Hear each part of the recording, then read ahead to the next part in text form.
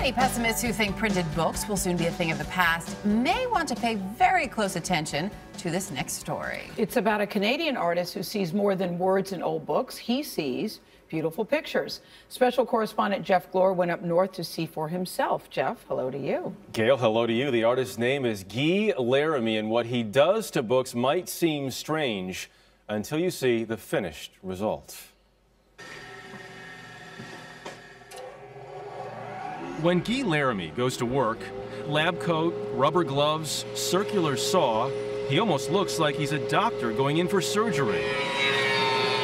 But Laramee is a long way from putting things back together. He takes them apart, cutting, shaving, excavating, turning vintage books into stunning landscapes. It's a valley in China with the rice gardens.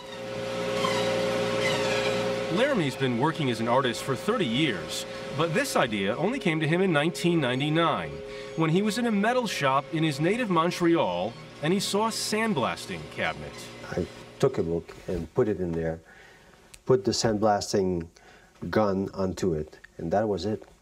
This happened completely by happenstance. I don't know where this idea came from. And within seconds, I saw the whole project unfolding. I saw landscape. I saw the whole thing. All this is a gallery that represents 13 years later, the vision realized. Incredibly detailed sculptures made only of paper and book bindings. A valley surrounded by lush hills. Caves carved into a mountainside. Canyons framing rivers. Since I'm in love with books, often before destroying them, I just go through them. When people see what you do to books, do some people say, listen, you can't, books are sacred. Why are you carving them up? I'm making them even more sacred, because what I do is a sacrifice. A sacrifice that Laramee says makes a statement about our information age. Can there be too much data? Are we drowning in a sea of easy answers?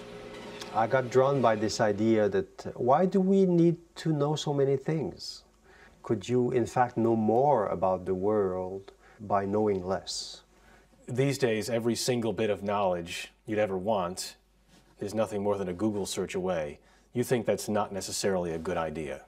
Well, there's too much. We get lost, and what we lose is ourselves. That sounds very Eastern Zen, gaining true knowledge by erosion, not accumulation. And it is. It's also hugely popular. Laramee's carvings now sell for up to $20,000 a piece, with demand rising. I remember having an Encyclopedia Britannica collection as a kid. It didn't look like this. Well, I changed it a bit. He gets his ideas by walking into old bookstores, and not by reading, but looking. I don't go to the movies anymore.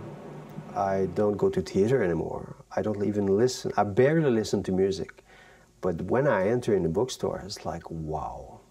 Wow quickly turns into work as he whittles down all those words into scenery that can be so captivating, there are no words.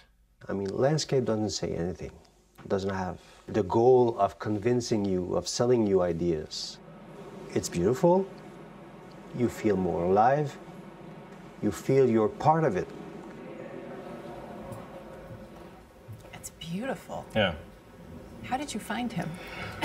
We saw him online, actually, and now he's getting so many requests because so many people are following it. I mean, people are actually calling him and asking him to carve, pictures of their pets or their dogs into the side of his books. He's not so into that. He has politely declined these requests. He says he wants to stick to landscaping. Yeah. So what happens to him now?